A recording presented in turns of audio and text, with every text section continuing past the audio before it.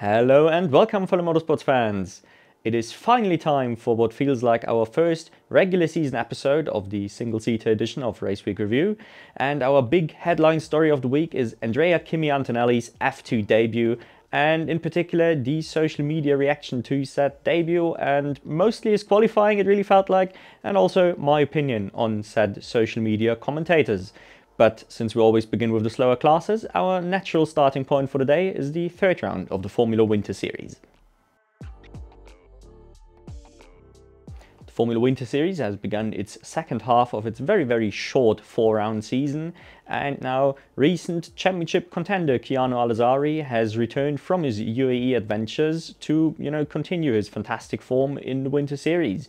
He stomped race 1, lights the flag more or less. He was a win contender in the second race and just got mugged off at the end, and he was also a win contender in the third race and unfortunately got wrecked in a bit of a weird incident. Nonetheless, Keanu Al-Azari looks like one of the hot F4 prospects. He continues his form in Europe, and I think he will definitely go into the Spanish F4 as a title favorite. Nonetheless, the more interesting story about this Winter Series really is the former championship contenders, or well, they are still the championship contenders, but both Cardenas and Peebles, and to a lesser extent also rookie Gladish, all were sort of not absent, but struggling this time out. All three of them not scoring a whole lot. Gladish in particular had a horrific accident, getting wrecked on the starting line of race 1 after stalling. Obviously, partially his fault, or maybe the car or whatever, but anyway, none of them had like the front-running pace we've seen in the last couple of weeks. Peebles, maybe. Cardenas, I believe, was also in podium contention once, but it really was not the front-running performance we expected. And crucially, it's also not just because of rookies stepping up, really. At least it doesn't feel that way to me. I say that, but then again, we had a rookie win, or a maiden victory in the second race, with Strouven stealing one.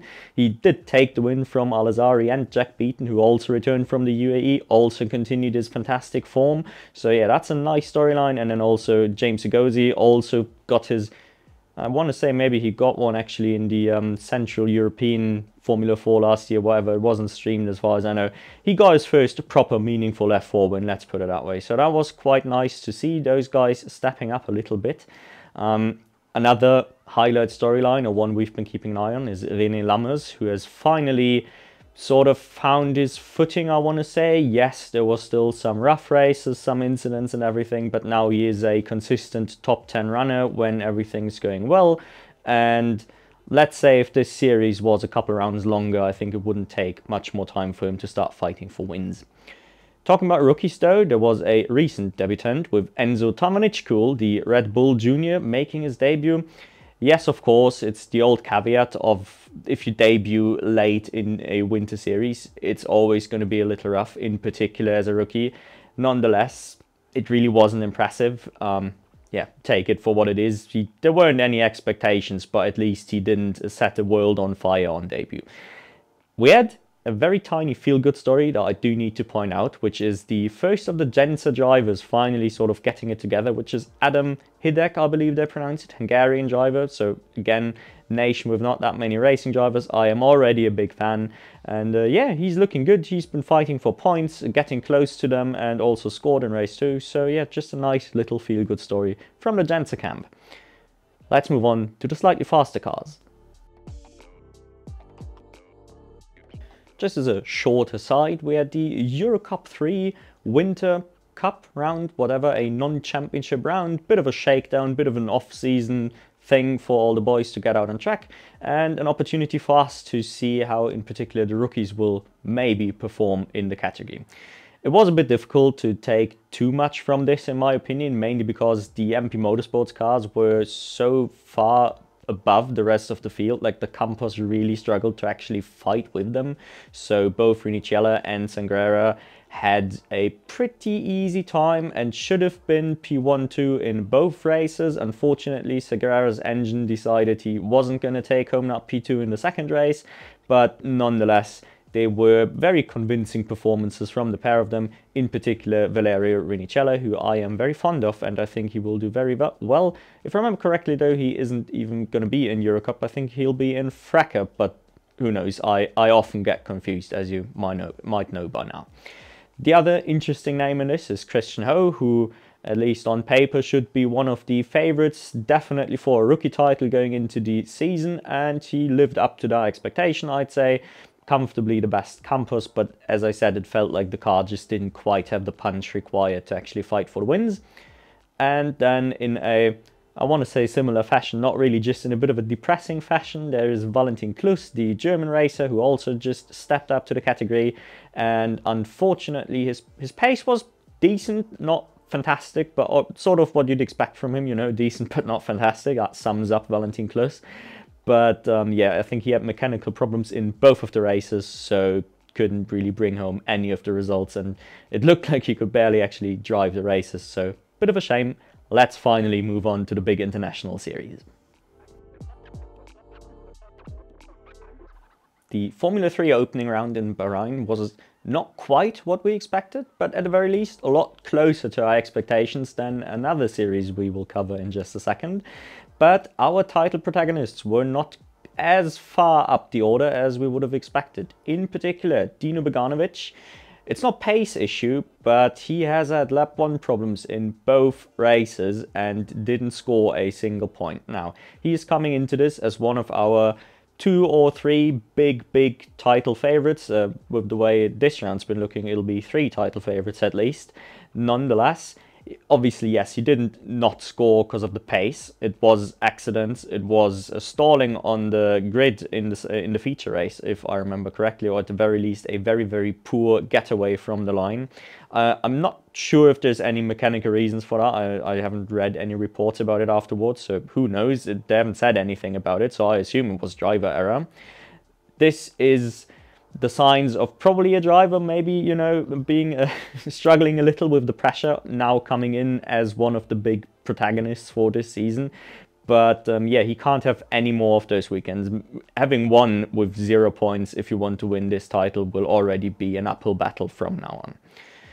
On the other side of the garage, Gabriele Mini had sort of the opposite approach, it almost felt like, where he seemed to be very calm and collected, but maybe not quite as like much in contention for anything as we would have expected. So he scored good points in both the sprint and the feature, but he wasn't fighting for podiums. He definitely wasn't fighting for any of the wins. So just a very smooth, consistent start to the season. Now, if you've seen him last year, I think this is a very sensible approach, because honestly, if he doesn't crash, he's got the pace. The wins will probably come later on. But yeah, just a thing to keep an eye on. If that was maybe Prema struggling as well, it's difficult to say from the outside, but a thing to keep an eye on. Our third big title protagonist is probably the one who either lived up the most to expectations or even overperformed, which is Luke Browning, with an absolutely dominant feature race win. That was really beautiful to watch. Unfortunately, in the first race, he had a good drive up the order in the sprint initially. Then it looked like he maybe cooked his tires a little. It was weird, but yeah, he was starting to go backwards pretty quickly. And then on top of it, got a really ridiculous 10-second penalty for getting forced off track, essentially. I would show you the clip right here, but as you can probably tell from the lack of appropriate background footage, if you use any sort of Liberty Media copyright, this video won't be available for you to see. So unfortunately, I can't show you the incident. It was a weird one. Race control was very, you know, I guess it's technically in the rules, but 10 seconds felt incredibly harsh. It didn't really matter in the end anyway. He dropped down too far, if I remember correctly. Okay, now, since we've talked about the championship favorites, there's obviously a lot of other drivers on the grid, and one of the key players was the third Prema guy, actually, Arvid Lindblad, outperforming expectations, which is a theme for all the rookies, really. But yeah, he hit the ground running in the sprint. He took a pretty dominant win, actually, on debut. That was definitely not expected given his testing performances, but also his Formula Regional Middle Eastern performances. So that was very cool, but then again, it did cool right back off in the feature, so I don't really know what to make of this. It could have been the classic Arvid performance we've seen in the Formula Regional Middle East as well, where he just stomps a sprint race given the opportunity, but doesn't really have the pace to fight for such things outside of the reverse grid setting. just a thing to keep an eye on, but I think it's already safe to say I probably underestimated him. My bad, I guess. As I said, a couple other rookies really hit the ground running, and one I do need to highlight this time out already is Tim Tremnitz, because he actually ended up being the best MP driver, and by quite a long shot. Alex Dunn was good, Stuka was struggling a lot throughout the weekend, but yeah, Dunn was good, didn't quite fight within the top 10, usually just on the outskirts. But Tremnitz was a proper podium contender in both the races. This was again really great to see. Yes, I think he got promoted to F3 a year late anyway, so this is kind of expected, but he's still a rookie, obviously. It doesn't, doing one more season on Frecker doesn't give you more experience in the F3 car, does it? So still very nice result, and I hope this continues. Last of our quick F3 storylines is the Art team as a whole. I think we need to highlight them overall, because last year they had a really rough campaign with pretty much everyone struggling. Gregory Saucy had a couple decent races and that was about it. Both Solov and Frederick were nowhere, and this time they hit the ground running. Solov was actually a podium contender for the first time in his F3 career. He didn't quite get it in the sprint. It looked like, again, probably murdered his tyres a bit too quickly, but still very nice result. Even better, a guy I tend to overlook, Lawrence Van Erpen. At this time, I want to make sure to keep an eye on him this season. You please hold me accountable down in the comments when I start forgetting about him again, inevitably. But yeah, he actually got a very nice podium in the sprint race on his F3 debut as well. Certainly not expected. And then Christian Menzel was also a podium contender and brought home P2 in the feature race. So Art is here to fight this season. It won't just be Prema and Trident and the occasional high-tech. There will be MPs and Arts in the mix as well. So this F3 season is shaping up to be really competitive and fun to watch. Now, there are obviously lots and lots of other drivers that didn't quite get the opportunity in this video because there's just way too many of them. So they will probably be featured more prominently in one of the future episodes. Therefore, if you want to make sure not to miss any of those, please subscribe to the channel, and you can also leave a like if you want to help me out a little. I would really appreciate it. Now let's move on to Formula 2. Quite contrary to what we just talked about in Formula 3, the F2 title fight is not at all what we expected it to be. This is mostly down to a very drastic change in sort of team dynamics given the new car, and also Bahrain always tends to throw up some weird results. Nonetheless, this felt like the table was just flipped upside down, really, to be honest.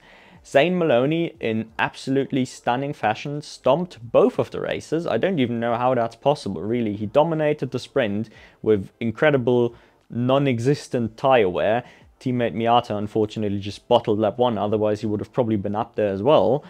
And then in the feature he also made his way to the front and just drove off into the distance and never really seemed to have any significant tyre wear or anything like that. So very impressive from Maloney, and definitely, well, let's just put it this way, Red Bull is probably regretting not re-signing him right about now, which was always a bit of a dodgy decision, but yeah, this was incredible. On the flip side, our title contenders, so namely Ollie Behrman and Victor Martins, were both nowhere. With Martins, there's a caveat. He would have been in the feature race. He had a very different strategy, but he was at least, you know, on for a podium or like a top 5-ish result in that region. And unfortunately the engine died in classic F2 fashion, so not really much he can do about that. With Behrman, it was the big one, and it was a story we teased at the beginning of the video. It was the Prema just being a bit dog shit, for lack of a better word. The car just failed these two incredible talents, and obviously alongside Ollie Behrman there is a little Italian boy named Kimi Antonelli, who had a lot of eyeballs on him this weekend for obvious reasons, in talks about the being the potential successor to Lewis Hamilton. And, you know, as you'd expect with a protege like that, there is a lot of people that want to see him fail, and they do have Twitter access for some reason. I don't really know why, but here we are. Now, if you were one of those people thinking, oh yeah, Kimi is probably, people were overhyping him, he's P18 in his first ever qualifying, let's just ignore the fact that he's on a track he's never raced at. in a car he's never raced, and he skipped an entire step on the ladder. Like, all of these alone would be decent reasons for you to have just a bad quali session on your debut. I think that would be an entirely acceptable result. Here's the key though, I don't think he had a bad quali session. I really don't. He was ahead of very experienced teammate Ollie Behrman. This is the key that some people were overlooking, and I know I probably don't need to tell you this if you clicked on this video. I assume you probably actually watched the race, but yeah, there was a lot of people that seemingly either didn't watch the race and then also just didn't bother to like check, oh, there's teams in F2 and they play a role. Actually, I didn't know about this. I thought all the cars were the same. Yeah, it is a really bizarre one. So just a quick one for all the Kimi, let's say, haters or doubters, which, you know, that's fine. You can doubt the kid. You don't need to believe he's the future GOAT like I might secretly do, you know. That's entirely fine and justified. But please don't make a P18 in his first ever quali session while out qualifying his teammate the reason for it, or like part of your argument. That is very weak in my opinion. Now, in the actual races, unfortunately, it didn't go much better, although notably, again, in both the sprint and the feature, he actually beat Behrman on track, which is kind of important, but honestly not really. The best move about this was overtaking Behrman around the outside in the feature. That was a very nice Kimi move, but Behrman's tires or car was shot. He was struggling a lot, so I don't even know if that means a whole lot. So I just want to say none of the results you've seen from Prema, neither from Kimi nor from Behrman, really looked like anything representative of the drivers or of the things we should expect going forward this season. Now, this out of the way, if there are losers, as always, means there must be some winners, and as I teased earlier, Kimi aside, holy fuck, the rookies were amazing. That's the thing that we need to point out. So obviously I was a bit of a Bortoletto doubter beforehand. He hit the ground running. Yes, the car looked very strong, and he scored a pole on debut, which again, there's a caveat here, which is technically, this is a reverse caveat. Technically here, his teammate got the pole and then got DQ'd after the fact. So, you know, you could argue not even as impressive. Although, no, still very impressive if you ask me. And then another two guys that I wasn't really super high on, in particular Paul Aron. Now, obviously, we can't tell. Maybe the high tech was secretly OP because his teammate is cordial and we'll never really know. But I don't think it is. I think he just had a really solid weekend. And in a very similar fashion, O'Sullivan, with him not as unexpected for me, but still also hit the ground running, was there from day one and was actually more or less keeping up with Martins. So yeah, what a fantastic rookie lineup, really stepping up to this whole idea of this being the most competitive F2 grid in a long time. Just two more quick storylines. One, Jack Crawford, who we got to keep an eye on, obviously. So far, I think he's done what we hoped he had, what we thought he had to do, which is smash Correa. He did beat him very convincingly in all sessions. Unfortunately for him, though, he also suffered from a classic F2 problem, and in this particular thing, something broke during the pit stop, if I remember correctly, and he had to retire from podium contention in the feature. That sucks and is really unlucky, but he still got a very nice podium in the sprint race to start the season. So Crawford is here to save his career at the very least, I think. And then last but not least, Taylor Barnard, and this is just a feel-good one because I was really afraid of this. It looks like the PHM is actually decent enough for him to at least fight for things, you know. He was in points contention. I don't think he got any because he ran into problems as well. But yeah, the car can fight for points with a driver like him, so he won't just be damned to drive, you know, in P15 or something like we often saw Nissani last year. He was really the only benchmark in that car anyway. Now, with this out of the way, there's only one faster class left, is there? Let's go. Last but not least, what else could it be? Formula 1 is finally back on track. Now, I did ask myself, how should we proceed on this channel with Formula 1? Should we cover it or should we not? Because obviously there's a lot of Formula 1 content out there. And the solution I've settled for so far is I'll include it, maybe not every week if it's a particularly stacked one, but I'll try to include it, but maybe only with an occasional point here. There, we don't need to have an in-depth discussion about how dominant Verstappen is, which, by the way, if you somehow missed the race, Verstappen is dominant once again. I love watching it, by the way. I do like seeing these combinations of brilliant car and brilliant driver just clicking and dominating the field. I do sort of appreciate that, no matter who it is, really. Nonetheless, it doesn't tend to produce the most entertaining on-track product, and I think we can all agree there.